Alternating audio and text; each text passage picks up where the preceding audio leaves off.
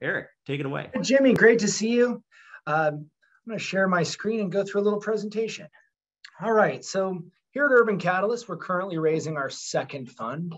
Our fund is structured a lot like a traditional real estate equity fund. We're focused on doing ground-up development projects in downtown San Jose, California. We're also, of course, an opportunity zone fund, and that allows us to give the opportunity zone tax benefits to our investors. Just like any type of fund, we have a lot of disclosures and risk factors to go through. You can read our PPM to find out all about those.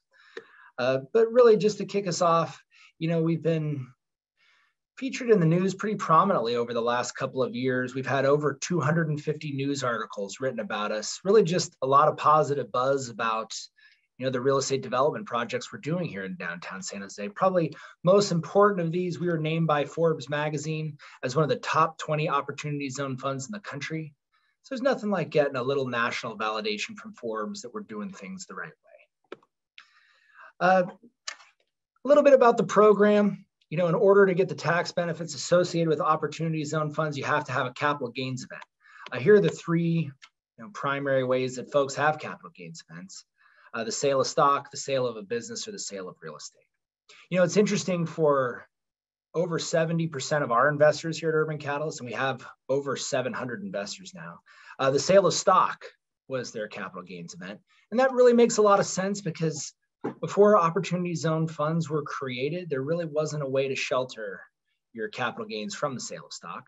Now we have the programs. We're seeing a lot of folks that own stock sell their stock and really diversify their portfolio into real estate. Of course, once you have that capital gains event, you have 180 days to put your money into a qualified opportunity zone fund. That's just letting everybody know so no one runs out of time and misses out. And then there are two primary tax benefits associated with our program. The first is you're able to defer paying taxes until 2027 on that initial capital gains event. So you get that deferral. And then the second benefit, which is really a lot better than the first one, is after an investor's money seasons in our fund for 10 years, all of the profits from the fund itself are tax-free from a federal capital gains perspective. So here at Urban Catalyst, our plan is to build these buildings, lease them up, stabilize them, wait till we get to that 10-year mark, and then sell the assets and liquidate the fund. And that's when we return the majority of the profits to our investors. And those profits are tax-free. Just taking a step back, here are the opportunity zones in the San Francisco Bay Area. You can see those in green. And for this fund, as I mentioned, we're focused on San Jose, and even more so in downtown San Jose. You can see there are 4 opportunity zones that cover almost all of downtown. And it's interesting, when I first started Urban Catalyst, my plan was to create a real estate equity fund to do ground up development projects in the downtown core, mainly because of the overall macroeconomic trends throughout Silicon Valley, all pointing towards downtown San Jose as the next place to do development on a large scale. And it was only after I started forming Urban Catalyst that I learned about the Opportunity Zone program, and that everywhere I was planning on building these buildings was already located in an opportunity zone. I thought, well, wouldn't it be nice to be able to give my investors these additional tax benefits? And so that's how Urban Catalyst became an Opportunity Zone fund. And when I talk about those overall macroeconomic trends, what I'm really talking about is tech migration. Here is Silicon Valley, and obviously everyone knows there's lots of big tech companies here in the Valley. For this example, I'm just going to use these 5 companies, which are now the 5 largest companies in the United States by market cap. And really the story of these companies over the last 20 years, they've just grown, exponentially. And as they've grown, they've expanded their office footprint, all over the world, all over the country. But here in Silicon Valley, we've definitely seen a slow migration southward. Really the beneficiary of that migration so far has been the city of Sunnyvale. To give you an idea of the scale of this, really Palo Alto and Mountain View are kind of like the center of the Silicon Valley universe. And right now in the city of Mountain View, Google currently occupies 95% of the office space in the entire city. Very similar here in Cupertino, Apple occupies 85% of the office space. And now in Sunnyvale, Google and Apple combined have just over 50% of the office space. So you can see these companies definitely taking up a large share of what's happening. But now Sunnyvale, development's been going gangbusters for over a decade. Now the city's almost completely built out. It's kind of interesting. When I first started Urban Catalyst, I would say, and where's the next logical place that we expect these companies to continue to move? Obviously, it's downtown San Jose. But now we can just say all these companies have moved to San Jose. We've seen Microsoft and Apple take large land holdings. Amazon has an office in downtown San Jose. Google has been just the big story for downtown, and I'll talk a little bit more about that. And then as of Q4 of last year, Facebook took 1.2 million square feet of new office in Santa Clara, just a few miles outside of San Jose. So this tech migration is definitely occurring really as we had anticipated a couple of years ago. We've been developers here in the Bay Area for our entire careers. And when we do development anywhere, there are really certain things that we want to see in these cities. And downtown San Jose has all of those things. The first is, we want to make sure that there's demand for all of the different types of projects that we're building. And that demand is really generated here by the Silicon Valley job engine. We want to do business in a place where transit and physical infrastructure are already in place. Downtown San Jose is really the only true urban environment in Silicon Valley. Diridon Station is slated to be the largest train station on the West Coast. It already has a variety of mass transit options to connect to it, including Caltrain. And now BART, which is the largest mass transportation system here in the Bay Area, is fully funded to connect through downtown San Jose and connect into Diridon Station.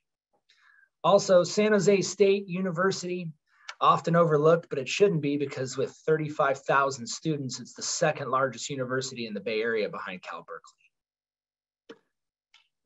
Finally, we want to do business in a place where the local government wants to see development happen. Here in the Bay Area, most cities are anti-development, but that's kind of the opposite here in downtown. In downtown San Jose, they want to see development and they want to see it now. And a lot of these policies were put into place by Sam Liccardo, who is in this picture. Sam's the mayor of San Jose. By the way, that's me and my partner, Josh, with Sam in that photo. He's the mayor. He's been the mayor for 8 years. Before that, he was the council member representing downtown for 8 years. So he's the one that's really streamlined the pre-construction process, made it so much easier for developers to do business in downtown, and attracted developers like Urban Catalyst into the core. To give everyone an idea of just the massive revitalization that's currently happening here in downtown San Jose, I like to show this before and after slide. Here is the current skyline in downtown San Jose.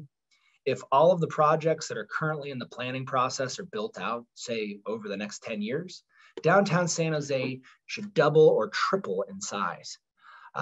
You can see Urban Catalyst, both our Fund 1 and our Fund 2 projects in red. Here's my two-dimensional map of downtown. Sometimes it's easier to understand a market looking two-dimensionally. This black line represents the opportunity zone. Urban Catalyst, our headquarters are right here. So we're right in the zone. We're right next to Adobe's world headquarters and Zoom's world headquarters. Little side note, pretty interesting recently, 2 weeks ago, started getting some phone calls from some of my employees that there was nowhere to park because Zoom had come back into the office and we share a parking garage with them. And so our employees had to park up on the 5th floor instead of, where they were used to when Zoom was not coming into the office. But always exciting to see big companies like Zoom coming back. San Jose State University right here. This red dash line, this is where that new BART line is running through downtown station here in the core of downtown and then connecting into that big train station, Diridon Station. And as I mentioned, Google has been the biggest story here in downtown San Jose over the last 5 years. And I'll give you a little summary of what they've been up to. They've acquired over 80 acres of property, and they've spent more than $500 million on that acquisition.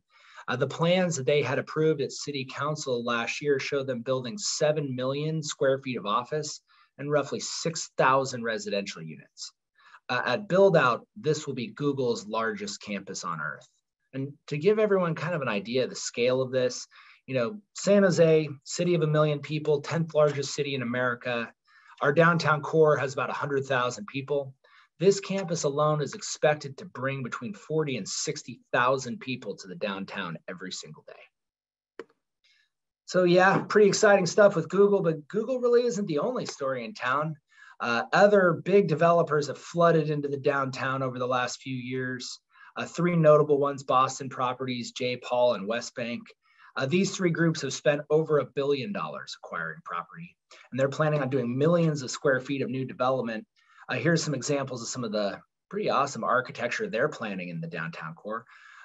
J. Paul has already started on this project. It's about half built. Boston Properties has already started on this project. You can see West Bank down here, really exciting architecture. They love putting trees on the sides of their buildings. But here at Urban Catalyst, this is that wave of development that we saw coming to downtown. And our whole plan when we formed was to acquire properties, get in on the ground floor, before these great development sites were scooped up by other developers or big tech companies. And really that's exactly what we did with the acquisition of our Fund 1 and Fund 2 projects. In Fund 1, a little bit of a recap. We have 6 projects in Fund 1. You can see them there in blue. Here's what those projects look like. We've already started construction on Paseo, and we start construction on the rest of these projects in the next 12 months or so. Overall, we raised $131 million for this fund over a 2-year period. As Jimmy mentioned, we closed the fund in December of 2020. This fund is just going great. Pretty excited about all of these projects here in the downtown. Now on to Fund 2, which is our current offering. Fund 2, we managed to acquire almost half of an entire downtown San Jose city block. You can see it here in orange. It's right across the street from City Hall. It's right on Santa Clara Street, which is like that main drag of the Central Business District. It's right next to that future BART station. It's really the epitome of transit-oriented development. And here is what Fund 2 looks like. Fund 2 consists of 2 buildings. On the left is Icon. Icon is a 500,000 square foot office building, and on the right is Echo. Echo is an almost 400 unit multifamily building, so it's an apartment building. There's only going to be 2 projects in this fund. So this is, if you invest into Urban Catalyst, these are the 2 projects that you'll be investing into. And here's a different rendering or a different view. When I like to talk about these projects, I like to talk about the demand as to, why did we decide to build multifamily and office in this location? And I'll start here with Echo. Echo, of course, our apartment building. The demand for multifamily here in Silicon Valley is kind of a no-brainer. Here in California in general, we have a housing crisis. It's especially true here in Silicon Valley, and that's because we've created 6 jobs for every housing unit that we've built for over 30 years straight. And that's the reason we have some of the most expensive housing, both for sale and for rent in the world. To give everyone an idea of just how intense this supply and demand issue is for housing in Silicon Valley, a recent statistic came out. If we wanted to build enough housing units so that we could have supply equal demand, we'd have to build around 150,000 housing units. Historically, we've never built more than 5,000 housing units here in Silicon Valley in a single year. So that's how far behind we are. Now, while that's horrible for society, and we should probably try and fix that problem a little bit more, it's good for developers because that means that we'll have a high occupancy and we'll have rents that are high enough for us to build our buildings. Whenever we build multifamily, we built a lot of it. We like to put in really awesome amenities for our future tenants. This is our podium pool deck. You can see we have this really nice infinity pool with these cabanas. Behind it, wrapping the pool deck, this is a 2-story amenity space. Over here is an indoor-outdoor fitness facility. This is a dining room and kitchen area. Over here, we have a game room and movie room. And then out here on the lawn, we have some barbecue areas for our residents. And then up on the 26th floor, so right on top of the building, this is our rooftop lounge. And so we have some fire pits, couches. On the inside here, this is an office area for our residential tenants. This is their conference room that doubles as a dining room in the evening. Now on to Icon. The demand for Icon and office here in the Valley is different than multifamily. And while demand for office has remained strong even throughout the pandemic, the big difference for us as developers is we can build office fast enough to meet the demand. So whenever we build new office, it has to have certain components that we can really attract that top quality tenant. Of course, this building has all 3. We really don't build buildings unless we are sure that we can incorporate all of these components. The first is, the old real estate mantra, location, location, location. This is a great location in downtown San Jose. We kind of already talked about it, transit-oriented development and everything. But, downtown San Jose, its competitive market area is all of Silicon Valley. And the way that downtown competes is that rents for office in downtown San Jose are about 50% of what rents are for office space in Palo Alto and Mountain View. So it's significantly less expensive to locate your office, your company here. Also, it's one of the only places that you can get space at scale. It'd be a lot harder to get 500,000 square feet of office in Mountain View because there just isn't any space available. The next thing that we look for is what I call functionality. It has to be built right. And that includes, making sure we have the right amount of parking, which this project has. We have these really big floor plates, almost 40,000 square feet of net rentable square footage per floor. That's really what all the big tech tenants want to see these days. We also have 14-foot floor-to-ceiling heights with floor-to-ceiling windows for that open, airy office feeling. And then we have a ton of indoor-outdoor amenity spaces, including some of these exterior staircases, these balconies, and you can see back in this rendering some of the nice rooftop decks that we're planning. And then the last thing that is really necessary is what I call architectural aesthetic beauty. And that's just a fancy way of saying you have to have a nice-looking building. We're utilizing WR&S as our architect for this project. They're one of the premier office architects here in Silicon Valley. In fact, they just finished doing Microsoft's big campus up in Mountain View, and we're really pleased with how this design has turned out. What makes Urban Catalyst different than other opportunity zone funds is, most other opportunity zone funds, their plan is to go out, raise a bunch of money, and then look all over the country to find developers that have projects in opportunity zones so that they can, form these partnerships. Here in Silicon Valley, we like to look at Steve Jobs and Steve Wozniak, and we think, do these guys go out, raise a bunch of money and then hire someone to build them a computer?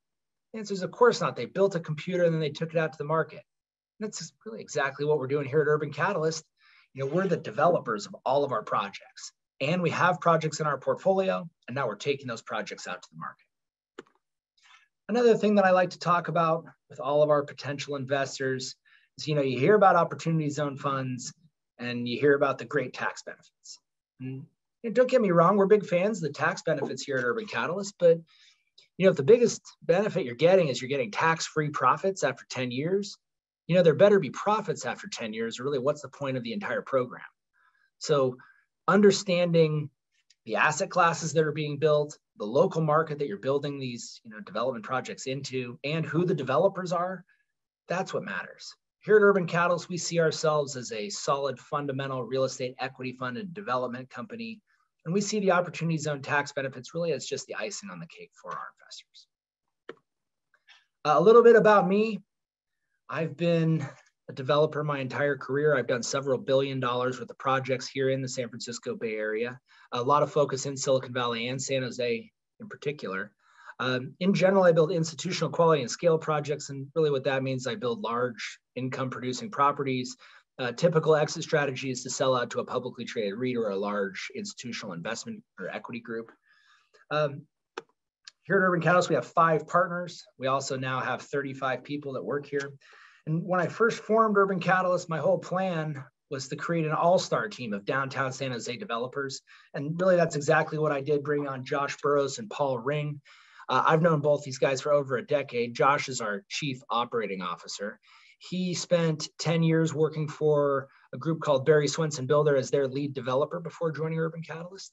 They focus primarily on a variety of different asset classes here in downtown San Jose. And so he got experience building all sorts of different types of things. Paul Ring.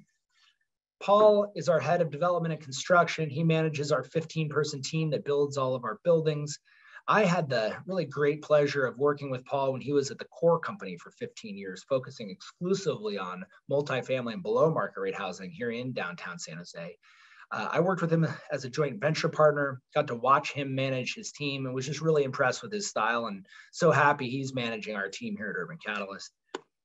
Of course, we're not just developers, we're also fund managers. Morgan Mackles is our head of investor relations.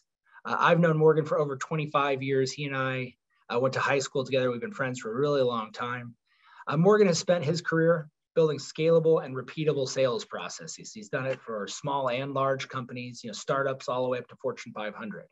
And he's the primary reason why we are so successful in our Fund 1 fundraise and why we're off to such a great start here in Fund 2. And then last but not least, Sean Raft. Sean is our Chief Administrative Officer and General Counsel. Obviously, he's an attorney. He manages, of course, all of our legal teams, our finance partners, our accountants that do our tax and audit, our fund administrators. He does all of our compliance with the SEC, as well as the Opportunity Zone rules and regulations. Or kind of an easy way to say it, Sean really dots the I's and crosses the T's here at Urban Catalyst.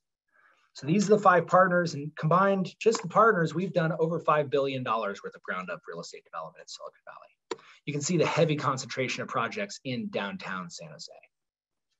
All right, I'm going to switch gears a little bit, talk about our investment timeline. Every Opportunity Zone fund is a little bit different, so I'm going to describe, really our business plan. Here in Fund 2, we're raising $200 million. We've now raised over $95 million to date, so we're a little bit ahead of schedule in our fundraising timeline. You can see I put 3 years here for us to raise our fund, and that's because in Fund 1, we raised on average around $65 million a year. You do that for 3 years, that gets you to around that $200 million goal. You pay your taxes here in 2027, just as a reminder to everyone. That's, of course, when you pay taxes on that initial capital gains event. And then here's when we anticipate selling our properties in 2034. That's after that 10-year hold when investors get tax-free profits. Now, 2034, it's a long time away. We do plan on making distributions prior to the end of the hold period. The first time being in 2026. And the way that this works, sometimes I call this Developer 101. We're going to be starting construction on these projects in 2023. They'll be complete in 2025, and they'll be leased up and stabilized in 2026 and 2027. And once they're leased up and stabilized, we go out and we get permanent financing. We take that financing, we pay off the construction loan, and then any excess refinance proceeds, we distribute those to our investors. Right now, we are targeting distributing 65% of our investors' initial investment back to them in 2026 when we refinance the Icon project. That's great because it's a tax-free distribution, and our ultimate goal is that we're able to distribute these funds to our investors, and they can use those funds to pay their taxes on their initial capital gains event in 2027. Of course, this is where my attorneys always like me to say there are no guarantees associated with investing into Urban Catalyst. And please read our private placement memorandum to understand all of the risks associated with investment. But after our refinance event, we're going to have stabilized assets. Those assets will be cash flowing from 2026, through the remainder of the hold period before we sell the properties in 2034. This is also where I like to talk about what I call the third hidden benefit of the Opportunity Zone program. And really, it's for Opportunity Zones that are structured as LLCs, as ours is. And everybody likes about LLCs, you're able to pass through losses to investors. So our fund, we plan on having losses almost every year, which is great. You'll get that on your K1. And a lot of those losses, they come from the depreciation of our stabilized assets. And I'm sure for those of you that own real estate, you already know this part, but most folks, of course, when they own real estate, they depreciate their assets every single year on their tax returns, and they write it off. It's going to be no different here, except we're able to pass through that depreciation as passive loss to our investors. Now, kind of the bummer with real estate is when you sell it, the government wants you to pay back all of that depreciation in what is called depreciation recapture. Everybody hates depreciation recapture. So it's really great for Opportunity Zone funds, and only for Opportunity Zone funds. When we sell our assets, there is no depreciation recapture. So all of those passive losses that you've received throughout the entire duration of the fund, not only do you not have to pay them back and you get to keep them, when we sell these assets, all of those passive losses, they convert from passive loss to active loss. And active loss can offset things like ordinary income. So you'll be getting losses throughout this whole time from depreciation of stabilized assets. You can use them to offset all of this cash flow. We plan on having more losses than cash flow. You can use it to offset other passive income. And if you don't have it, that's fine too, because passive losses, they accrue and roll forward forever. So then when we sell the properties and they convert to active losses, perhaps you can use them then. So here's how all of that works when you put it all together. Also, want to talk about our bonus units program. This was a really popular program in our first fund, so we continued it here into our second fund. The way that it works, of course, if you invest into Urban Catalyst, what you're doing is you're buying our units. And Of course, you're paid out based upon the number of units that you own. We give bonus units in 3 different ways. The first is our time incentive credit. This is really to reward investors for earlier investment. You can see we're here in March, right at the end of March. You get 5.25% bonus units. You can see it goes down every month throughout the duration of the fundraising period. And what that would mean, if you invested $100 into Urban Catalyst in March, you would get $105.25 worth of our units. The second way that we give bonus units is our multiple ventures program. This is really a loyalty rewards program. This is if you're an investor into another Urban Catalyst fund, you are able to get multiple ventures, you get 4.5% bonus units. And then finally, our volume incentive program is to reward investors for more investment. Minimum investment size, $250,000. Bonus units start at $300,000. They go all the way up to $1.9 million.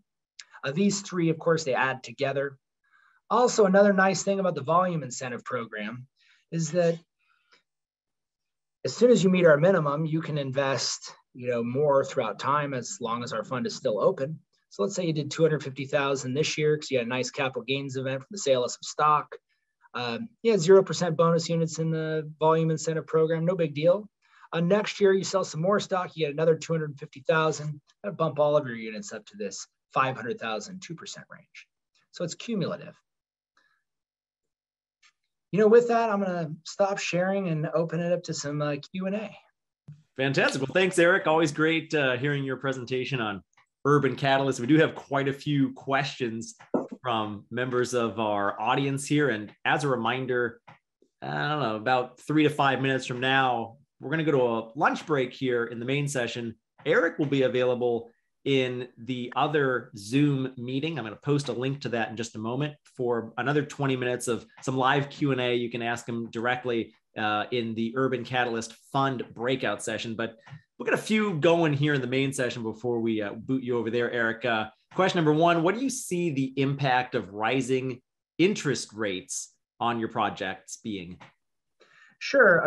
Rising interest rates are something that we always pay attention to. And when we do our underwriting, we're somewhat conservative. We've been underwriting at around 4.5% to 5% as far as interest rates for our construction loans. That's a lot higher than what has been the industry recently, around 3 to 3.25%. Now, as far as our construction loans are concerned, higher interest rates don't mean a ton. They add a little bit of additional construction costs. We're building these $100 million buildings. A little bit of extra interest just adds to the total project cost, but it's kind of insignificant. However, rising interest rates, they do affect cap rates for real estate. And cap rates in general go up when interest rates go up. So when we go for our refinance event in 2026, or when we go to sell our assets in 2034, cap rates are going to determine what the value of those assets are. So if interest rates are still high and cap rates have followed along with that trend, it may decrease the values that we're anticipating. But we do underwrite in today's values, and we are somewhat conservative. We're underwriting our office at a 4% cap rate, and we're underwriting, our multifamily at a 4% cap rate when we do our refinance and our exit. And we're underwriting our office at a 5.5% cap rate when we do our refinance and our sale. Another question related to current macroeconomic trends. This question is, are supply chain and inflation issues impacting your schedule and underwriting models at all? So supply chain hasn't impacted us all that much. We're under construction on some of our projects in Fund 1. So we do see some of that. However, we plan out quite a ways in advance. And so you can see a lot of the supply chain issues have already happened and they're fixing them. It hasn't increased our costs and it hasn't impacted our schedule on our Fund 1 projects. Inflation does affect us. It doesn't affect us as much as rising labor costs. We do build in construction cost inflation contingencies into our model. For this project, we have between 5 and 10% of our hard costs in a construction inflation contingency, which is pretty significant when you're talking, we have like $600 million in buildings we're building. Very good. I'm just posting the link right now in the chat for Erik's breakout session. We're going to get going there in just a few more minutes, but we got a few great questions here. I'm going to see if we can get to a few more before we close down the main session for lunch and open up that breakout session for you, Erik. Next question is, has all of the land been acquired for these projects, and how much of the total budget is allocated to land versus development? Sure. So there are 4 parcels associated with Fund 2. We have closed escrow on 3 of the 4 parcels. We're in a binding option contract to purchase the 4th parcel. Of course, we've already raised enough money to acquire. It's really the tenant doesn't want to sell until the end of this year. So we'll be acquiring that at the end of this year. Total land cost for our site is around $50 million. And I don't know the exact percentage of land costs versus total project costs, but it's pretty typical for high-rise development here in downtown San Jose. Very good. Can you speak to how you approach factoring in rent increases in underwriting your projects? Sure. So when we do our initial underwriting, we underwrite in today's market, which has been kind of challenging during COVID because we did see multifamily rents go down here in San Jose during COVID. They've almost rebounded to pre-COVID levels, but not quite. They went down about 15%. They're back about 10% so far. Now, that being said, we also put in what I would call the standard 3-in-1, 3% rental increases, 1% expense increases. So we build that into our models. And then we build in very typical, kind of similar to our multifamily into our office. But that's when we go out and we sign an office lease, we build in those rent escalations into a long-term lease. Very good. I like this next question here. This person says, I'm wondering if the Urban Catalyst Fund is making any tactical pivots or adjustments in light of the current economic uncertainty / war / what this person refers to as weak national leadership. A little political there, but. We haven't made any major pivots on our Fund 2 project. We planned this during COVID, and, having a vision to build a big office building when everybody was working from home was, I wouldn't call it a leap of faith, but it was something where we understand the local market and we understand how these tech companies are growing and really the strength of them. So we didn't pivot then. The war hasn't impacted us really very much. I hadn't even thought that it would impact us as far as changing to our design.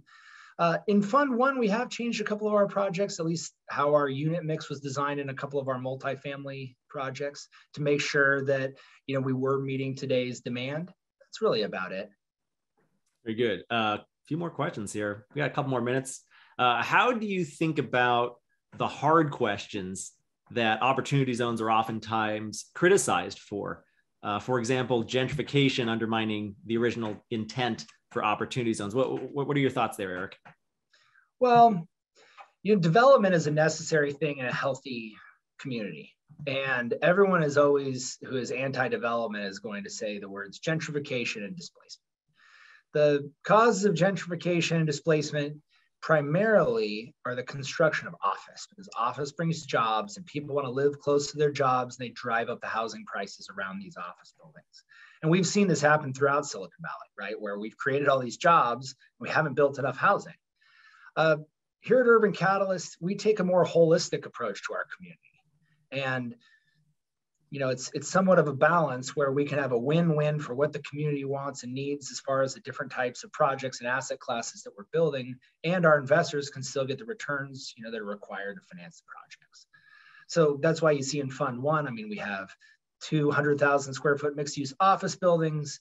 We have 175 key hotel rooms, an extended stay business hotel.